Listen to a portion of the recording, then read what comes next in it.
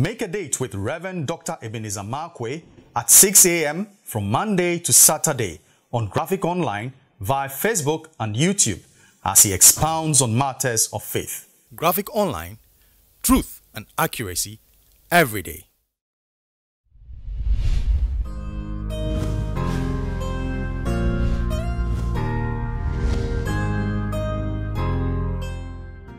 Hello, this is Rev Dr Ebenezer Markwei of Living Streams International, bringing you matters of faith with Graphic Online. And the environment and the surrounding that you see is courtesy of La Beach Hotel. We're so thankful and we're so grateful to them for giving us the environment in which we can speak to you. This morning I'd like to capture my thoughts. My thoughts can be found in the book of Genesis chapter 32. You know, in the book of Genesis chapter 32. And I capture my thoughts with the words, what's in you comes out with time. What's in you comes out with time. Now, here's the principle. In Genesis chapter 32, it's a story about Jacob at the brook called Jabbok. Now, Jacob has left his father-in-law Laban with his two wives and his children and his goats and his cattle, his sheep and everything, that all his worldly possessions. He was en route. He was going back home. And then the Bible said, as he was going, his brother Esau came to meet with him. And Esau came with weapons of war and warriors. Obviously, what he was going to do was he was going to distribute justice to Jacob for cheating him on his birthright. So Esau was coming with an army, and Jacob was coming with sheep, goats, and children and women. Now here is something that surprised me. Warriors are approaching. Warriors are coming to take you up. Warriors are coming to beat you up. And as a father, you are the protector of the family, and you are the protector of children, you are the protector of wife. And then Jacob does something.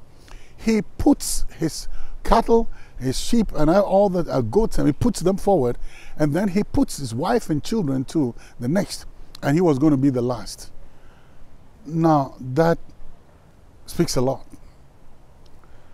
Your brother has a beef with you.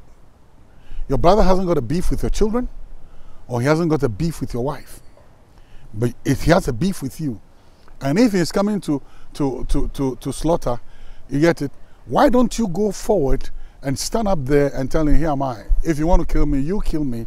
Sacrifice yourself for your wife and for your children so that they will live long after you. They didn't make any mistake.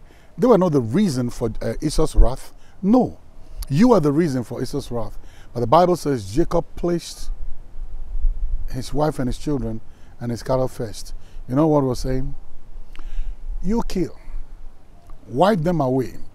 Wipe my wife and my children away. By the time you get to me, you are tired. Then we can talk. That is risking other people's lives to protect your selfish interests. That was what Jacob did. He put his wife and his children forward. He put them all forward before he now gets up to talk to Esau. That is pretty selfish. You'll be very surprised that sometimes in the midst of crisis, in the midst of trouble, what we do, we sacrifice other people in order to protect ourselves. Sometimes it is expedient that other people die. Sometimes it is expedient that other people take the blame for the things that we do which are wrong. And that is exactly what Jacob did. You put his wife, what have they got to do with Esau? You put your children, what have they got to do with Esau?